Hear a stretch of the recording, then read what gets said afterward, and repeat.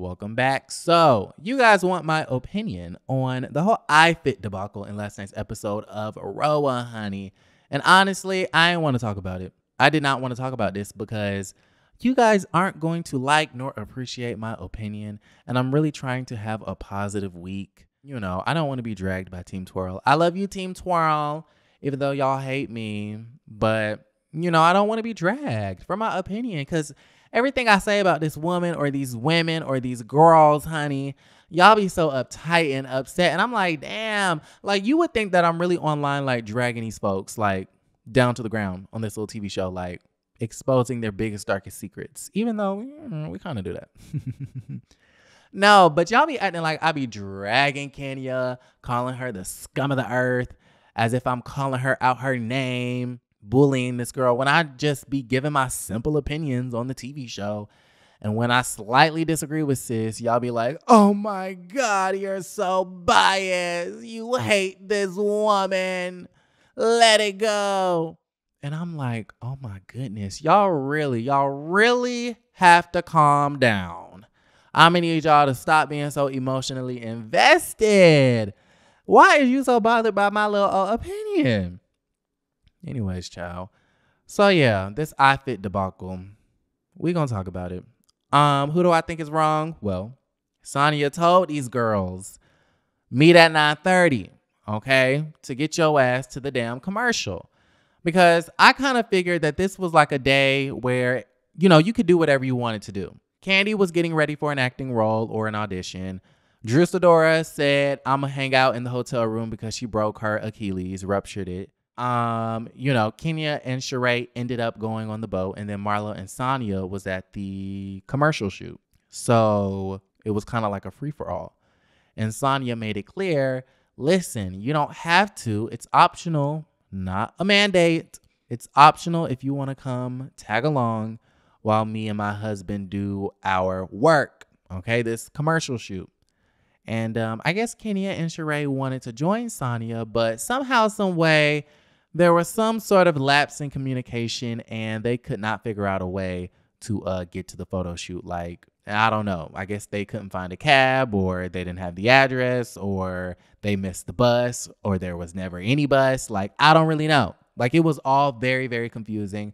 And the way they edited the episode, it's really hard to judge who's in the wrong and who's right, because I honestly don't feel like we have the full story. We don't have the full conversations. We know production likes to edit and splice. So it looks like Sheree's on the beach at 9:30 instead of the lobby.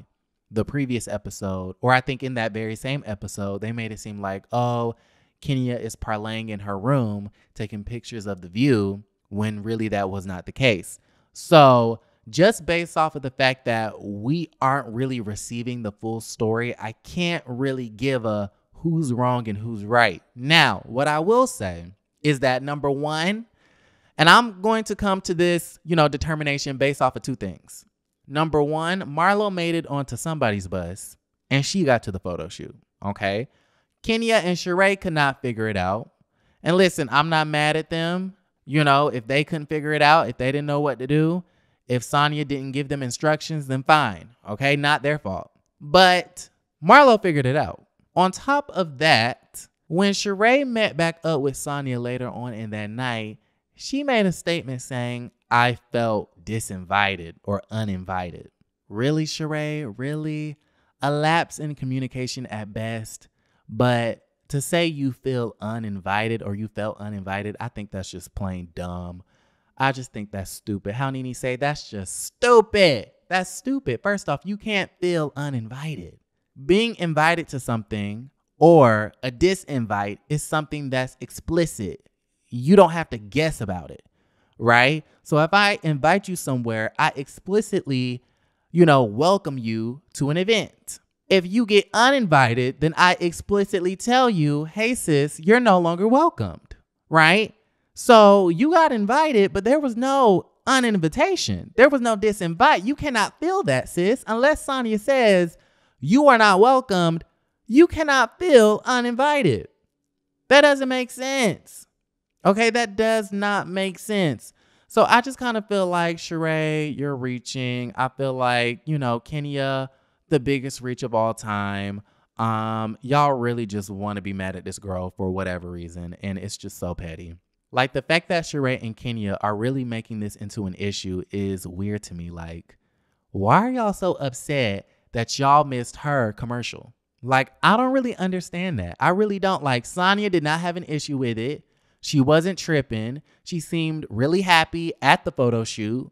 She did not express her, discontent with the ladies not showing up, with the exception of Marlo. So if she didn't have an issue, why do y'all? Right? And I guess they feel like, okay, well, we got ready and we were punctual. Okay, well, there was a lapse in communication. Things happen. It is what it is. There's no such thing as a trip that goes off without a hitch. Right? Since moment one, y'all said that Sanya was way too controlling. She was, on the trip acting like a damn drill sergeant, where she had everything planned out and she was, basically suffocating you guys. You didn't like the fact that she had rules, and you didn't like the fact that she told you what hairstyles to wear, and you didn't like the fact that the itinerary was too full. So now she gives y'all a little bit of a relaxed day, and all of a sudden, oh, Sanya's still wrong. Like, I just kind of feel like, okay, at this point, it just seems like a hate train. You didn't like the fact that Sanya chastised Marlo in the same way she chastised Drew. You didn't like the fact that, Sanya invited you to Jamaica and she let it be known that this was a couple's trip. You don't like the fact that, I'm assuming there was a lapse in communication with the whole bus and the whole iFit commercial. Like, and now you want to come for her at dinner, and you expect her husband not to say anything when you so rudely said, I can talk whenever I want to talk. Now, if you guys are going to call Ross aggressive, Aaron aggressive, you need to call Kenya aggressive too. Saying, well, I can talk when I want to talk.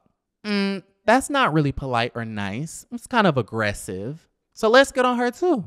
Now, I know you guys are going to be upset, but guess what? It is what it is.